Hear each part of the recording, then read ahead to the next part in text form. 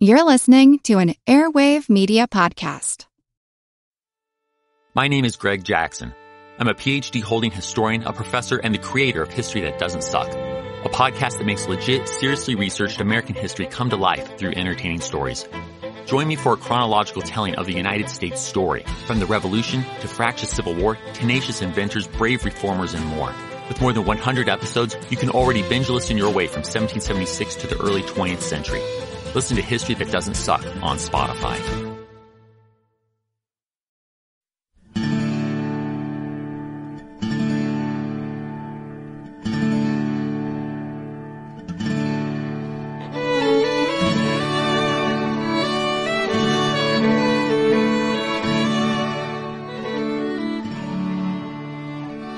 Hey everyone, thanks for tuning in to episode 64 of our Civil War podcast. My name is Rich.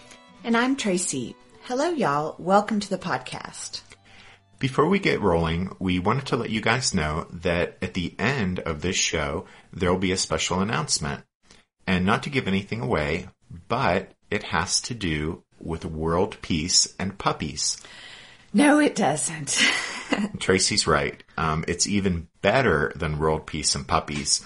But you guys will just have to stay tuned till the end of the episode to find out what the special announcement's really about. For right now, let's get to the real business at hand, which is mayhem in Missouri. In the early days of the Civil War, both Abraham Lincoln and Jefferson Davis were acutely sensitive to the critical balance of allegiances in the states of Kentucky and Missouri. Both leaders realized that the key to success in the Western theater of the war would belong to whoever could hold those crucial states. And significantly, Kentucky and Missouri were the only slave states beyond the Appalachian Mountains that hadn't declared themselves for one side or the other in the aftermath of the attack on Fort Sumter.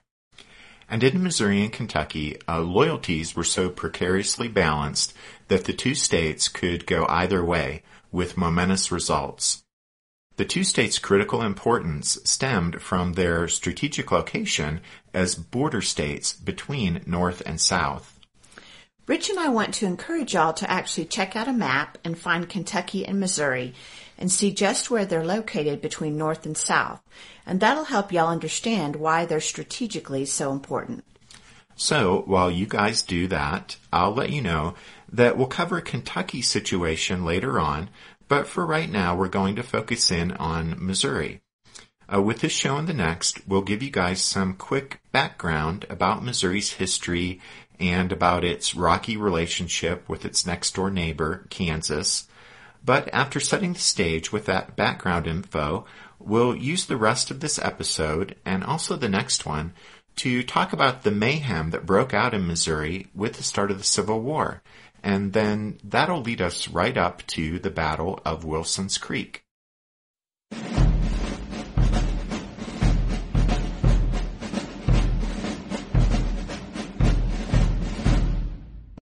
As y'all might remember, the area that was to become Missouri was part of the lands that the United States gained through the Louisiana Purchase, the fantastic real estate deal that Thomas Jefferson made with Napoleonic France back in 1803. A decade and a half later, when the territory of Missouri applied to join the Union, there existed at that moment a precarious political balance between 11 slave states and 11 free states. But if Missouri came in as a slave state, it would upset that balance. And so there was a fierce battle in the halls of Congress over Missouri's application for statehood. Only after a bruising 2-year controversy was that impasse broken by a compromise in 1820 that provided for the admission of Missouri as a slave state and Maine as a free state. So, for the moment, that maintained the slave state-free state balance. Looking toward the future, though, the Missouri Compromise also called for a line to be drawn across the Louisiana Purchase lands at latitude 36 degrees 30 minutes north, above which slavery would be permanently banned, except in the case of Missouri, of course. Now, as some saw it, the Missouri Compromise and the 3630 line was the best thing since sliced bread, since it solved a major crisis. But to the aging Thomas Jefferson, the arrangement over the expansion of slavery, quote, like a fire bell in the night, awakened and filled me with terror." End quote. With equal foresight, an even older John Adams regarded it as the, quote, "title page to a great tragic volume," end quote. And indeed, the bitter controversy over the extension of slavery erupted once more after the United States again acquired a considerable chunk of territory, this time as a result of the Mexican War. The debate raged until Congress approved the Compromise of 1850. But that agreement was doomed to last only 4 years. That was because Senator Stephen Douglas thought he had the perfect solution to the political turmoil over slavery that had racked the country for decades and threatened to divide his Democratic Party, and that solution was popular sovereignty. Stephen Douglas basically wanted to let the people decide. And so, in January 1854, Douglas introduced the Kansas-Nebraska Act, which proclaimed that, quote, "The questions pertaining to slavery in the territories and in the new states to be formed therefrom are to be left to the decision of the people residing therein through their representatives." End quote. None of this is new to longtime listeners to the podcast, so it also won't be a surprise when we tell you that since the Kansas-Nebraska Act repealed the Missouri Compromise, and then for good measure also threatened to undo the Compromise of 1850, the act, rather than solve the problem of the extension of slavery, it only made it worse.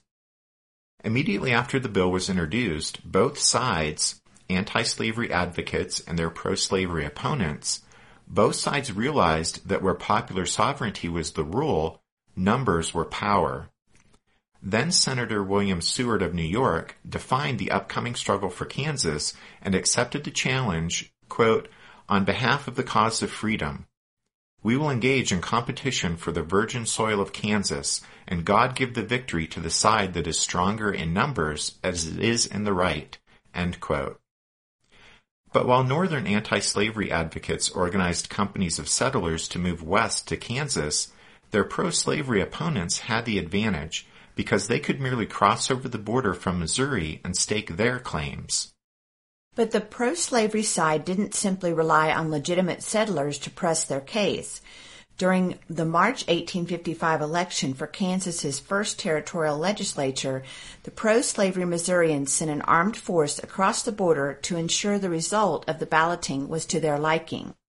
New York newspaperman Horace Greeley dubbed these men border ruffians and portrayed them as uncouth, bloodthirsty demons.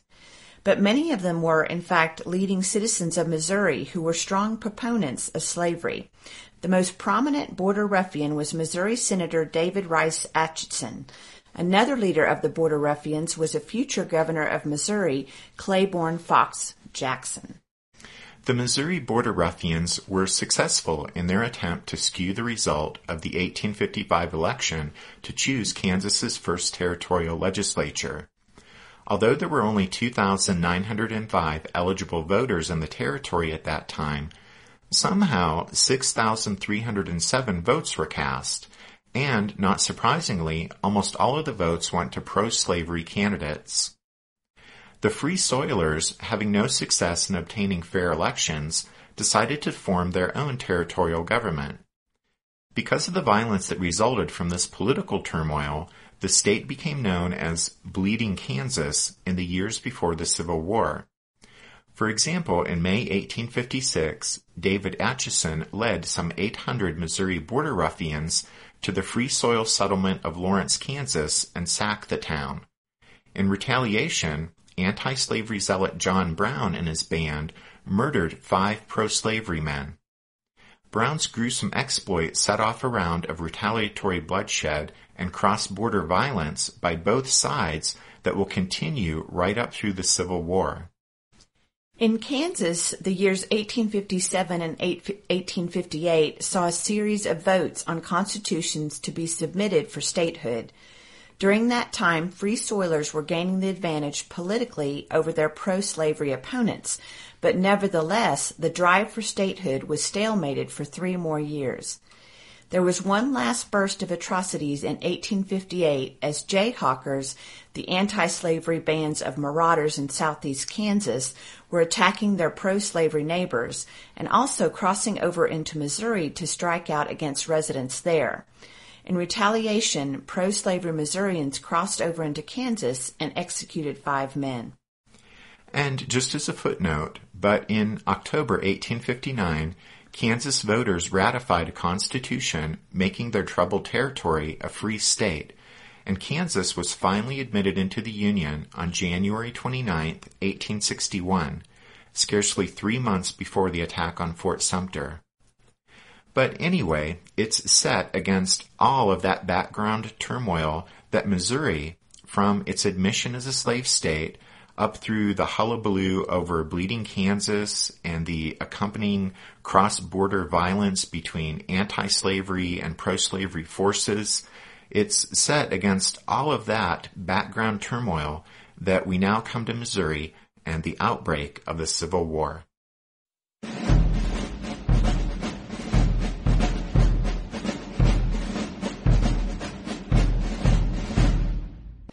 At the top of the podcast, we mentioned Missouri's strategic importance as a border state between North and South. With the outbreak of the Civil War, both sides could read a map, and so they realized that if Missouri went south, it would imperil the Union's major routes west, blocking off Kansas and flanking southern Illinois. Most important of all, Missouri dominated the key 250-mile stretch of the Mississippi River between St. Louis and Memphis. In that vital stretch, the Great River was joined by 2 of its main tributaries, the Ohio River and the Missouri River. As we'll see when we talk about Kentucky, in the Bluegrass State, at the start of the Civil War, there was tension between secessionists and Unionists, but both sides in Kentucky kind of adopted a live and let live attitude. In Missouri, however, the tension between secessionists and Unionists quickly erupted into violence almost right from the get-go.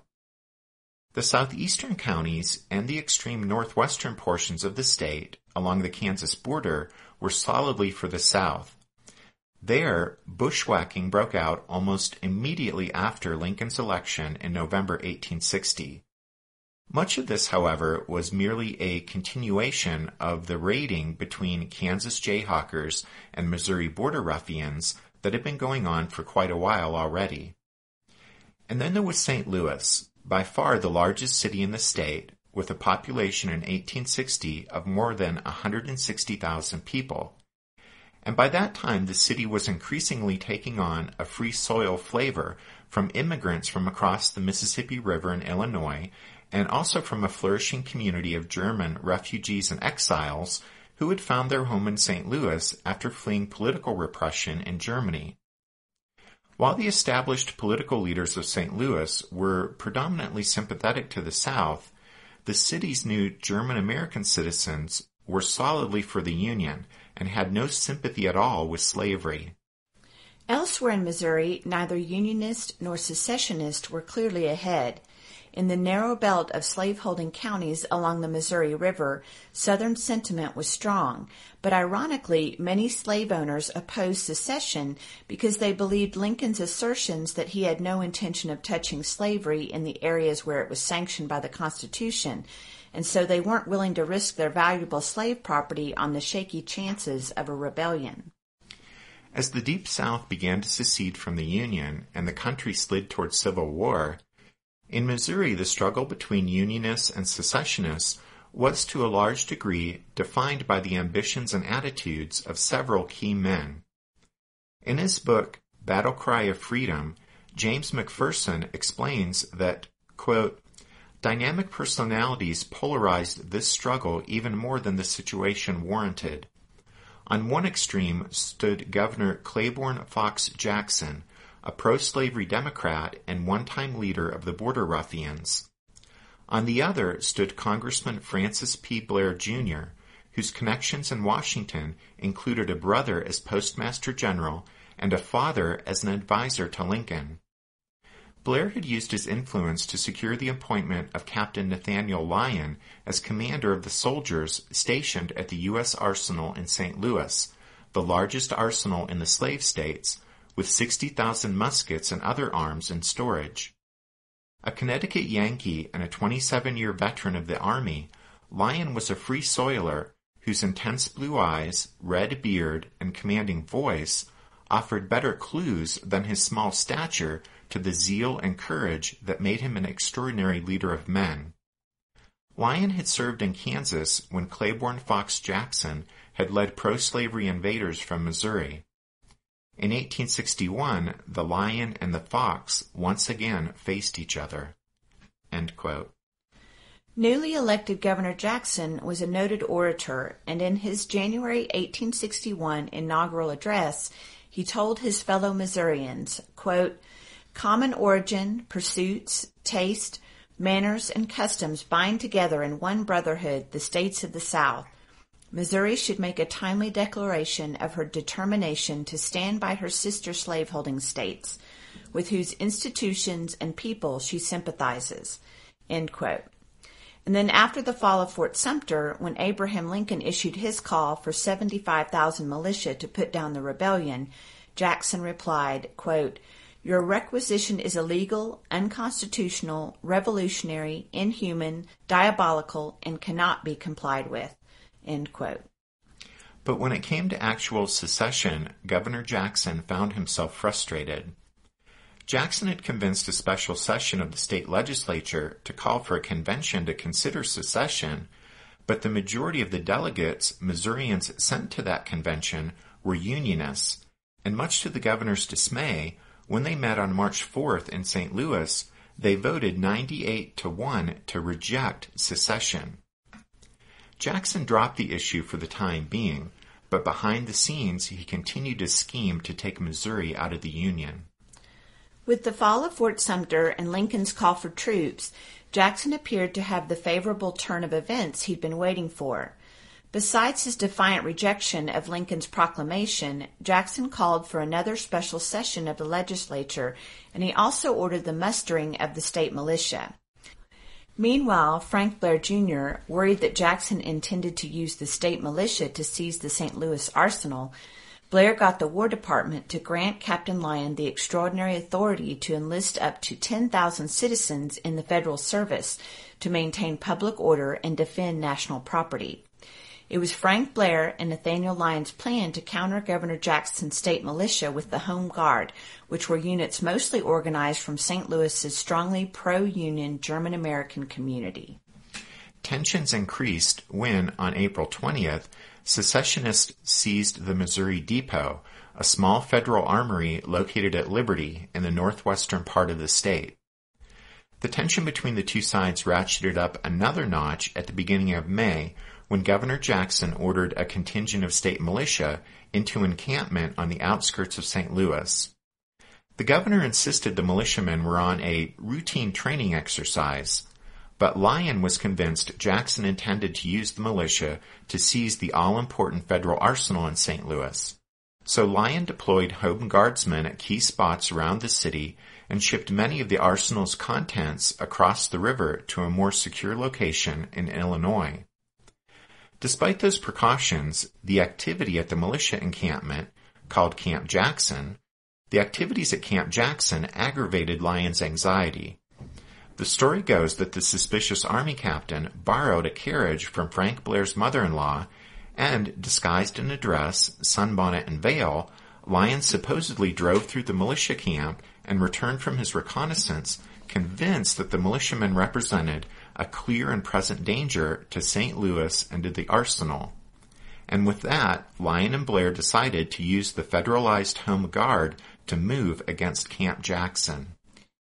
In reality, while the governor had been in communication with Jefferson Davis, asking for and receiving artillery to batter down the walls of the St. Louis arsenal, the state militiamen at Camp Jackson actually represented a mixed bag of loyalties. Some, following the lead of their commander, Daniel M. Frost, were pro-secession, while a number of others were either sympathetic to the Union cause or, at the very least, neutral in sentiment. Nevertheless, Lyon assembled a force of some 7,000 men to confront an estimated 900 militiamen. As we already mentioned, the majority of Lyon's home guardsmen were German Americans, but he also had 2 companies of regulars, soldiers of the 2nd U.S. Infantry. On May 10th, Lyon led his troops out of St. Louis toward Camp Jackson. Many of the Federalized home guardsmen, although they were well armed thanks to the contents of the arsenal, many of them didn't have uniforms or even proper cartridge boxes, so they carried their ammunition and percussion caps in their pockets.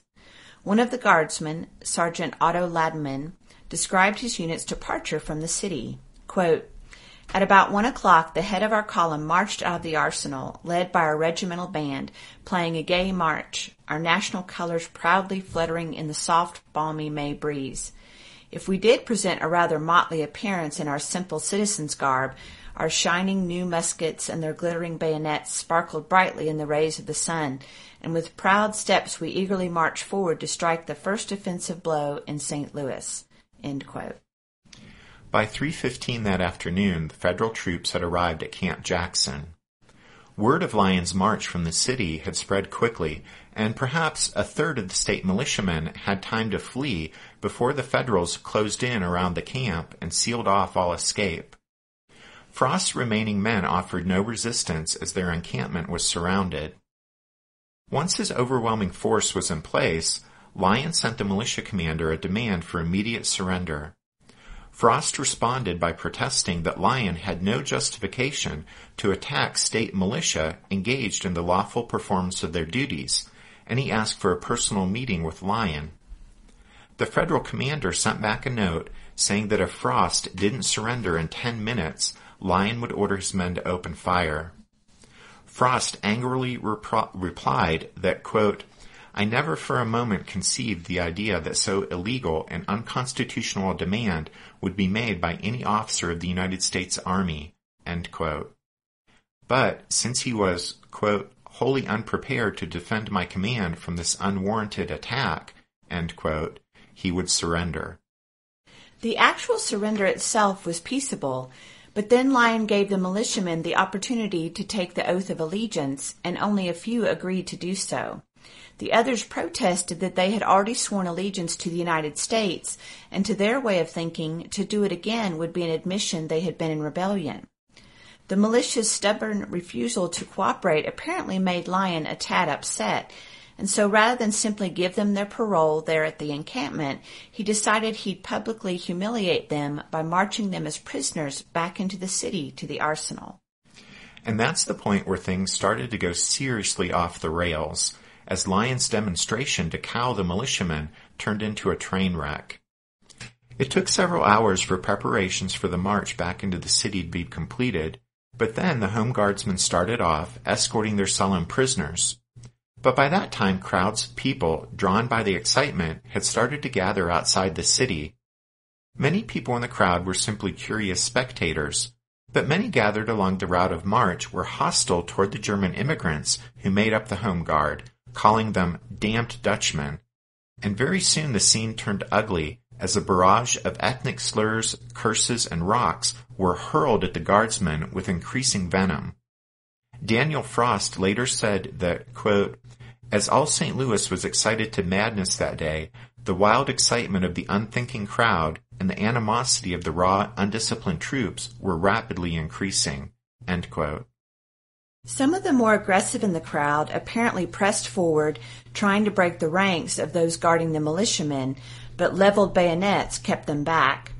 It was at that point that one or several people in the mob apparently pulled out pistols and began firing at the soldiers.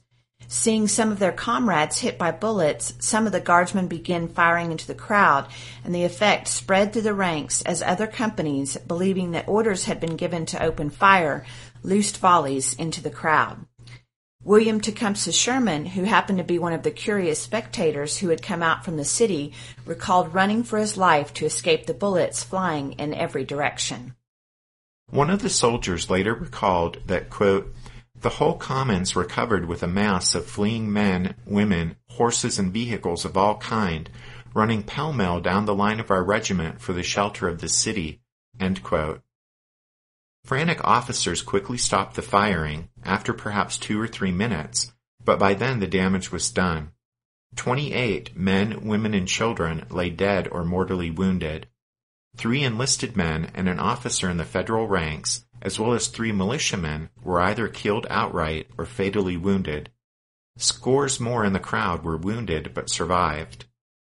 An eyewitness said, quote, "The wounded and dying made the late beautiful field look like a battleground, and a more fearful and ghastly sight is seldom seen." End quote.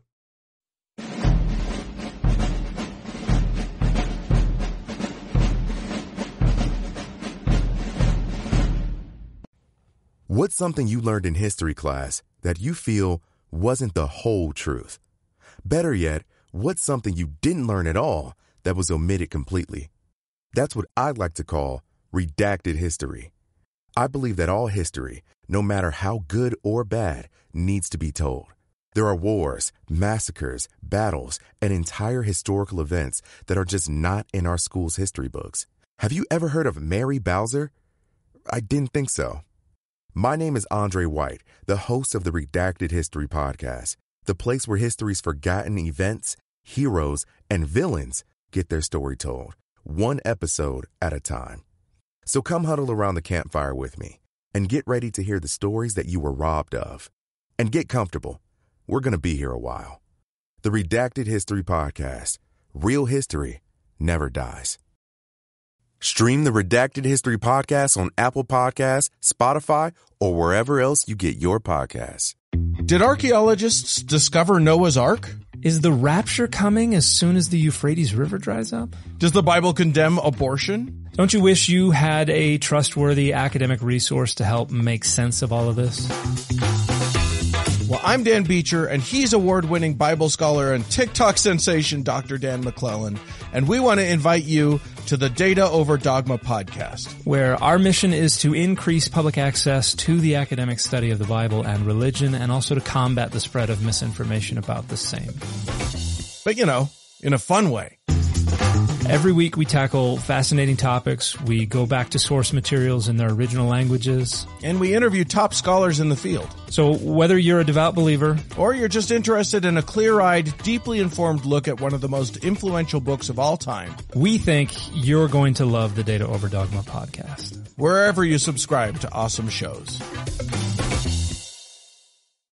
The question of responsibility for what became known as the Camp Jackson Massacre has been debated ever since that fateful day in May 1861. But the reality is that once Lyon made the unfortunate decision to march his prisoners from the camp into the city, an ugly incident became almost unavoidable as the raw, undisciplined troops mixed with angry citizens. Hysteria gripped St. Louis in the wake of the incident. Rumors ran wild. One newspaper reported that, quote, "In some parts of the city a perfect panic prevailed. Had there been notice of a destructive hurricane or an earthquake about to visit the city, there could scarcely have been a more disturbed sense of impending peril than existed in many quarters." End quote. Secessionists fled St. Louis, and for the rest of the Civil War, the important river city was secured for the Union. In fact, it was thereafter used as headquarters for Federal Army operations in the Western theater of the war. But 100 or so miles west of St. Louis, in the state capital of Jefferson City, legislators were in a frenzy. Led to believe by Governor Jackson that Lyon would be momentarily descending upon the State House, one legislator later recalled that, quote, "Many members had belts strapped around their waists, and from 1 to 3 pistols or bowie knives fastened to them." End quote. On May 14th, 4 days after the Camp Jackson massacre, legislators passed a bill creating the Missouri State Guard. Recruits were to swear allegiance to Missouri alone, support the state constitution, and obey the orders of the governor. Jackson gave command of the State Guard to Sterling Price, a former state legislator, U.S. congressman, and a Mexican war hero. Recruits to the secessionist cause began pouring into Jefferson City, and Jackson and Price worked to organize, arm, and equip the rapidly swelling numbers of state guardsmen. In the first week of June, Lyon, newly appointed a brigadier general, was persuaded to give Jackson and Price safe passage from Jefferson City to St. Louis so that they could meet with him and Frank Blair. quote, for the purpose of effecting, if possible, a pacific solution of the domestic troubles of Missouri, end quote. On the morning of June 11th, the 4 men and a couple of aides met at the Planters House Hotel in St. Louis. The Planters House meeting was a last, desperate effort to prevent Missouri from sliding over the precipice into full-scale civil war. Sterling Price, the governor, and his aide, a man named Thomas Snead, had never met Nathaniel Lyon, but all three had known Frank Blair for years.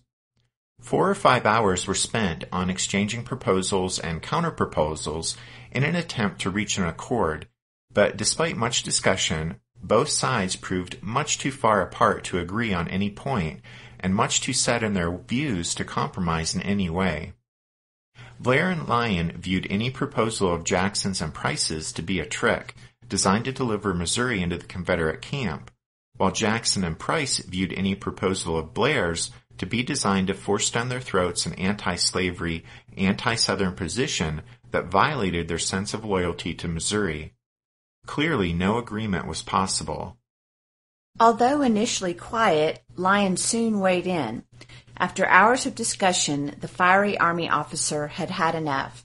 The governor's aide, Snead, later recalled that when Lyon spoke, it was, quote, slowly, deliberately, coldly, and with the peculiar intonation that showed he meant every word that he uttered, end quote.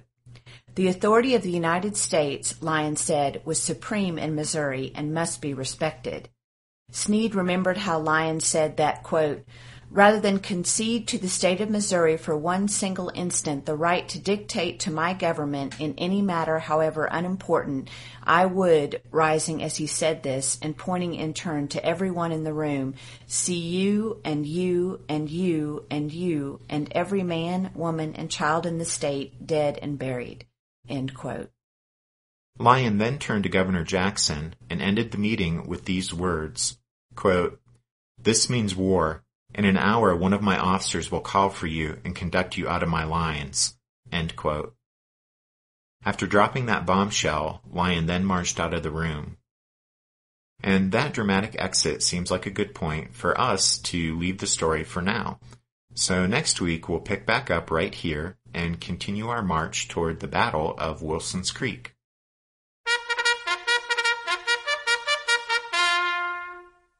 That means it's time for this episode's book recommendation. And our recommendation this time is actually an article in a back issue of North and South magazine, in Volume 2, Number 5 of North and South from June 1999. There's an article titled, Don't Yield an Inch, the Story of the Missouri State Guard. As you might be able to guess, that article is about the Missouri State Guard. And it'll give you a greater appreciation for the organization, activities, and personalities involved with that body of militia. As always, you can find all of our recommendations at the podcast website, which is www.civilwarpodcast.blogspot.com. Before we get to the special announcement, we wanted to be sure to thank Peter D. from the UK for his donation since the last episode. And then we also wanted to remind y'all that the music you hear at the beginning and end of every show is from the song Midnight on the Water, and we used it with the kind permission of Spiritwood Music.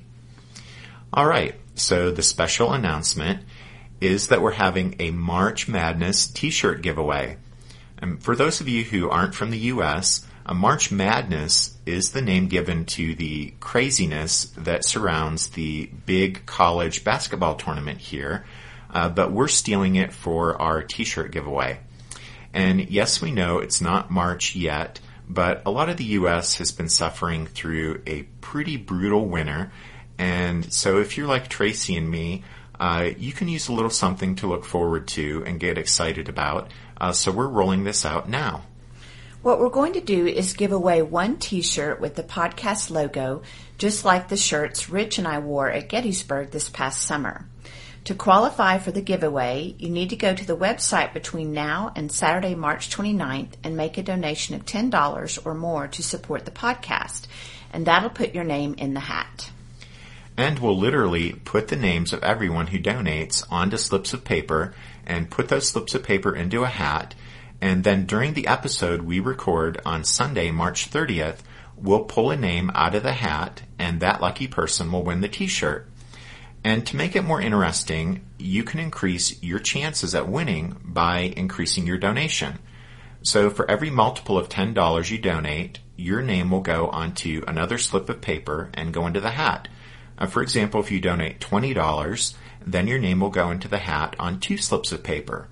If you donate $30, then your name will go into the hat on 3 slips of paper, and so on. And we'll ship the t-shirt anywhere in the world, so since we know we have listeners all across the globe. So we'll contact you about the size you want and everything, and then send it to you after we get it made up just for you.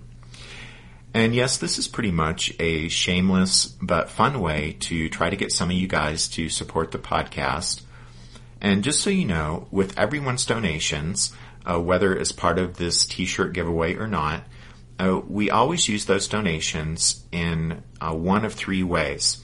Either to buy books, or to buy printer cartridges.